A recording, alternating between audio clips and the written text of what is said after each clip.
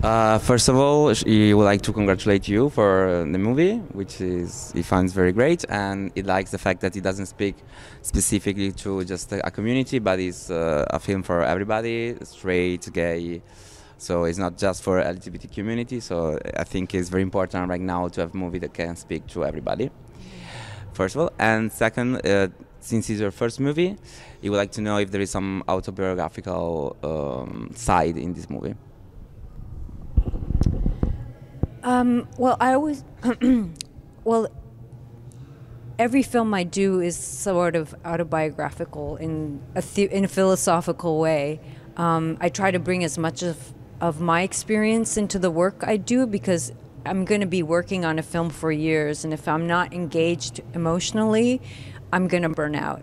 So, but the experience of being trans is something that is fairly new for me. I broached the subject in a short film called House for Sale, and the lead... Oh, sorry.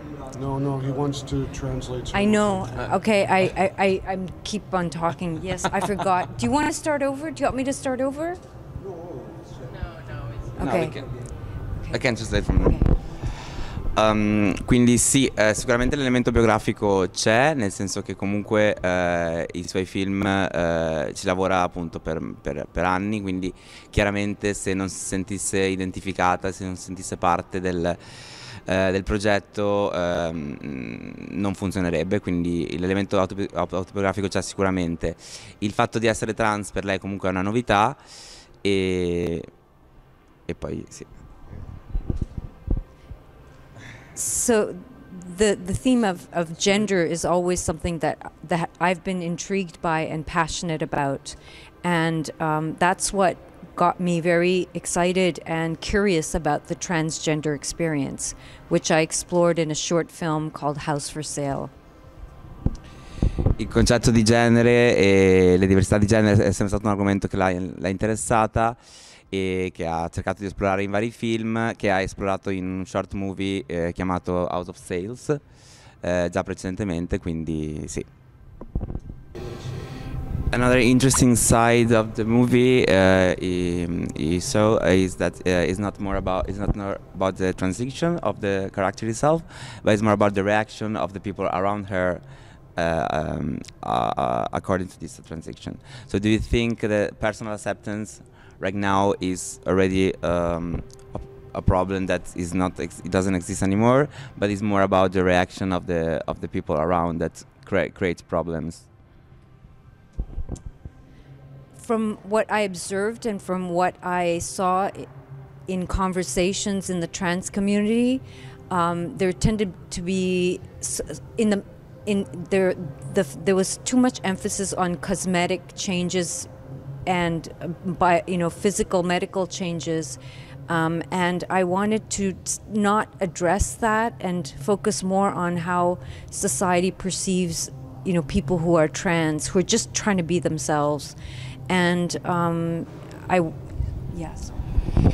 Sì, anche appunto relazionandosi e parlando con la comunità trans, appunto non voleva fare un film incentrato sui mutamenti fisici e i trattamenti cosmetici e medici nella transizione proprio, quindi corporale, ma proprio invece sulla reazione e su cosa voleva dire per una persona cercare di essere se stessa, cercare di essere quello che era e le reazioni delle persone attorno a lei. Another theme that appears really important in your movie is the themes about family. There is 3 families in your movie, and all 3 families goes through some kind of evolution, some kind of progressing. Do you think family now is an important topic in society, both for straight people and for gay people? Obviously, I think a sense of who we are and how we live in the world is greatly defined by our family, and it's not something that's going to change.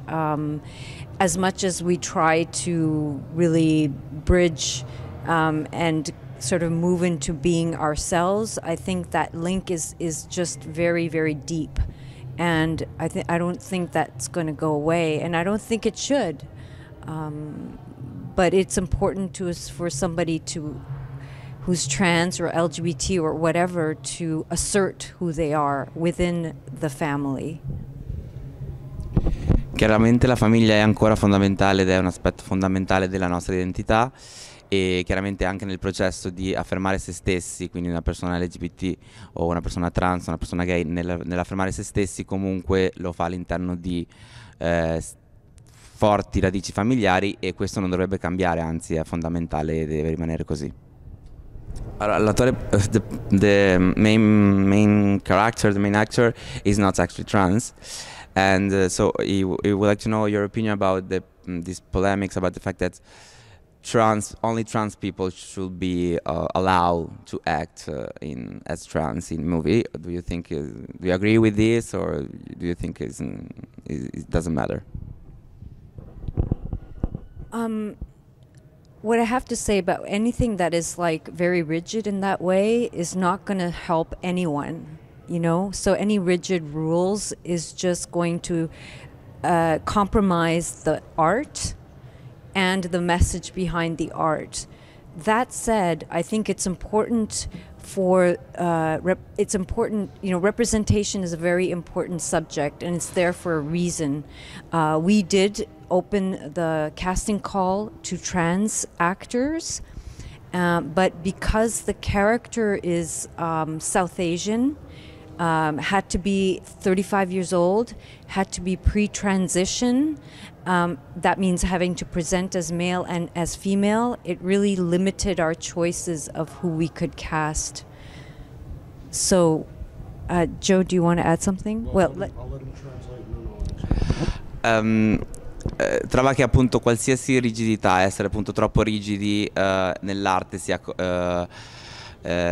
controproducente, nel senso che porre limiti limita le possibilità di un regista o comunque di un artista di rappresentare la realtà o di rappresentare la sua storia, e anche lei appunto nella scelta del soggetto aveva molti limiti imposti chiaramente dal soggetto, che doveva essere meno di una certa età, doveva essere pre-transizione, e quindi non vede la rigidità o imporre delle regole ferree come una cosa positiva nel mondo dell'arte per il lavoro dell'artista. Poi volevo raggiungere che comunque l'attore principale ha vinto un premio a un festival di cinema transgender per il suo performance, dove tutti i film erano dei film sui transgender, e il pubblico naturalmente era un pubblico principalmente transgender, e comunque ha vinto il premio a questo festival. Quindi secondo quello che ha detto Eisha prima, è l'arte che deve venire in prima, però dopodiché dobbiamo comunque offrire la possibilità di fare le audizioni con gli attori che sono trans o che appartengono alla comunità che è dipinta nel film. Questo è molto importante, l'abbiamo fatto, però alla fine abbiamo scelto l'attore migliore per il ruolo. Was it difficult to find the interpreter and to direct the young boy, who actually was very good, and it was actually a surprise? The casting process for the lead took about a year and a half. It took a very long time. We looked for actors in the Canada, US, and the UK. So it took 1.5 years, and and Germany, yes, and Germany. So that took a long time to find. And as far as the boy, I hardly had to do anything. He just fell on our lap. He was the first and easiest person to cast, and he just took the role and ran with it. There was very little for me to do. Allora, la ricerca del cast è stata chiaramente molto, molto impegnativa e è durata più di 1 anno e mezzo e ha coinvolto vari paesi. In realtà il giovane ragazzo gli è più o meno piombato addosso, si è adattato perfettamente al suo ruolo, e quindi ha veramente implicato molto poco lavoro da parte sua. So the lead is played by DeBargo Sanyal, who's an actor from New York City, and the boy Jamie Myers is from Montreal. And the chemistry they had when we put them together was great. And they even look like father and son, you know, like parent and child. So that's when we really knew we had the right actors. I due personaggi principali, quello che rappresentava il padre, mi immagino, e il figlio, avevano una chimica molto forte quando recitavano assieme e quando appunto li hanno visti recitare assieme, li hanno visti nel set, hanno capito subito di aver fatto la scelta giusta perché funzionava perfettamente. They're saying that they heard that I contributed to the creative aspect of the film, and so he's asking me, is that true? I said, well, are you asking me or her? He said, I'm asking you, so, but I'll let you talk too. Allora, la Eisha è la scrittore, la regista, l'idea originale è di lei, però abbiamo lavorato insieme molto molto vicino e abbiamo scambiato delle idee tutto il lungo del tempo, quindi il progetto ci ha preso quasi 5 anni, tra cui dirò che 3 anni erano sulla sceneggiatura e quindi durante questo periodo abbiamo sempre scambiato uno tra di loro e quindi ho dato il mio contributo lì. Dirò che una delle cose principali su cui ho insistito, ma sempre con l'accordo di lei, era l'aspetto familiare della famiglia indiana. Per me era molto importante di mettere avanti questo aspetto del film, anche per differenziare Venus dagli altri film sulle persone trans. E poi l'altra cosa è che abbiamo scambiato tanto sul casting. Do you want me? He's asking me how our relationship started. Eisha è venuta a vedermi 5 years ago. My film House for Sale played at this festival. My film House for Sale, which inspired Venus, was premiered in Italy at this festival. So. But he's asking how we first met. That's how we met, through the festival, and then I approached Joe later when I had this project and I wanted to create, and we applied to a incubator program, a mentorship program, and we got in. So and that's what started the whole process, and then we were together since then. But, I forgot what I said. Yeah, sorry. Okay. I wasn't listening because I thought it was. House for. Okay, why don't you translate? Why don't you? Quindi lei ha detto che la nostra collaborazione, la nostra amicizia, se volete, è iniziato qualche anni fa perché lei ha fatto questo corto House for Sale che ho programmato al festival, perché facevo da 15 anni facevo anche la programmazione per il Festival MIX, soprattutto sui film canadesi, e quindi abbiamo iniziato a parlarsi di più, però in realtà ci conoscevamo già dalla comunità di cinema a Montreal. E poi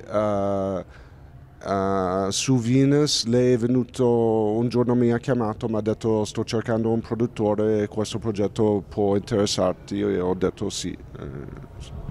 Last question we want to ask you is that work environment in your movie doesn't really seem like a problem, like for trans people, a trans person, and instead, like in Italy, for example, maybe it's easier to come out with your family, with your friends, but in the work environment, it's still very difficult to come out. So, do you think in Canada the work environment is more open and is more ready to accept trans identity or LGBTQ identity? I don't know if there's a difference between what the level of acceptance here in the workplace is compared to Canada, but it's a fairly right now things are kind of being tested because we're so close to the U.S. and with the new administration, Canada really feels firsthand the effects of Trump being elected, and the fallout of that is really testing where we stand politically, and the LGBT issues are a part of it. But so far we're pretty solid, I think. That said, there is definitely a long way to go for trans people in Canada in the workplace.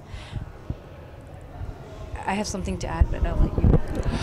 Allora, non sa bene le differenze nel livello di accettazione tra appunto qui e la situazione italiana e la situazione canadese. Sicuramente anche in Canada c'è ancora molta strada da fare per quanto riguarda l'accettazione delle persone LGBTQ e delle persone trans nell'ambiente di lavoro. Chiaramente poi c'è anche la nuova amministrazione di Trump negli Stati Uniti che fa sentire il peso a livello geopolitico sul Canada, che deve comunque sempre testare la sua posizione, che lei trova per il momento molto solida per quanto riguarda i diritti LGBTQ. I just wanted to say, like, in the film itself, Sid works as an architect, and so she's working in a community or in a space which is fairly educated. They're artistic, so it's an environment that would be probably more tolerant to somebody who's trans. But if Sid was working in another kind of more sort of gender stereotype environment, I don't know, as a construction worker, for example, I can imagine how difficult that would be. So I just wanted to stipulate that difference. Poi ovviamente ci sono delle differenze anche legate al posto di lavoro, nel senso appunto se uno lavora come un architetto, quindi in un ambiente educato, in un ambiente più creativo, sicuramente c'è più tolleranza, c'è più apertura mentale. Lei può immaginare che ci siano ambienti dove la stereotipizzazione di genere è molto più stretta. Si fa l'esempio di lavorare appunto nelle costruzioni, immagina che la situazione sia molto meno tollerante e meno aperta, quindi c'è un privilegio anche di professioni e di differenti livelli di tolleranza e apertura mentale. E poi se posso raggiungere, devo dire che a livello dei diritti civili abbiamo i diritti per la comunità LGBT in Canada sono scritti nella legge, quindi la discriminazione sarebbe molto più difficile da fare da noi che qui in Italia. What's the meaning of the movie scene where there is Ralph stealing his mother's shoes? I've been asked that question so many times, and when I wrote it on the page, my intention was Ralph comes to Sid's place and she's not home and he's bored. He's had a few glasses of wine, so it's just he's just playing, and he's trying to get close to his mother, who he idolizes. So it's trying to kind of get into her shoes. Whether he's questioning his gender identity, maybe, and if so, what? So what? So that's the way I see it. But when I wrote it, I just thought, he's just trying to get close to his mom and have some fun. Ha ricevuto questa domanda molte volte. In realtà appunto lei, pensando alla scena, la vede molto legata appunto a Ralph che arriva a casa, è da solo, ha bevuto un paio di bicchieri di vino, si vuole un po' anche divertire e si vuole avvicinare in qualche modo alla madre che ha sempre idolizzato. La vede meno centrale il fatto che lui stia in quel momento mettendo in questione il suo genere o no. È più che altro un modo di avvicinarsi alla madre e e mettersi proprio letteralmente nelle sue scarpe. I just have one more thing to say about that, because I think Ralph in the film represents unconditional acceptance, and for someone like Ralph, I hope he represents a new generation of an attitude around gender that is much more fluid, that is much more accepting, and that's much more sort of less self-conscious. And so Ralph's character is kind of someone who embraces that openness and that acceptance. So that's what I was trying to go for. Like, that's the subtext around Ralph's character and what he brings to the film. In realtà appunto proprio ciò che Ralph rappresenta nel testo e nel film è proprio questa idea di che lei spera sia sempre più vera e più diffusa, di una nuova generazione che sia molto meno rigida e molto più fluida nell'accettazione delle differenze, delle diversità di genere, e che quindi abbracci le diversità, le differenze e le differenze di genere in maniera molto meno self-conscious, molto meno rigida di come hanno fatto le generazioni precedenti. If you want to say something more about your next project, your new movie, if you have something already in your mind or you're working on something. We're developing Venus into a TV series, Joe and I. You're developing, sorry? We're developing Venus into a TV series. Okay. So we're just at the early stages of that. And we're also working on a feature film called Calorie, which is a mother-daughter story set between Canada and India. So it's more dramatic, but it's female-driven auteur film. In realtà sta lavorando già a 2 progetti, uno è la trasformazione di Venus in una serie TV e il secondo è un film centrato sulla relazione madre-figlia, ambientato tra il Canada e l'India, e anche lì appunto sarà un film d'autore, drammatico e legato proprio con centralità al ruolo femminile. Se posso raggiungere, per la serie TV stiamo facendo il casting, e per tornare a questa idea iniziamo di nuovo a zero a cercare l'attore per il ruolo principale, quindi siamo molto aperti. Ci sono anche in Italia delle attori transgender d'origine sudasiatico che vogliono fare il casting.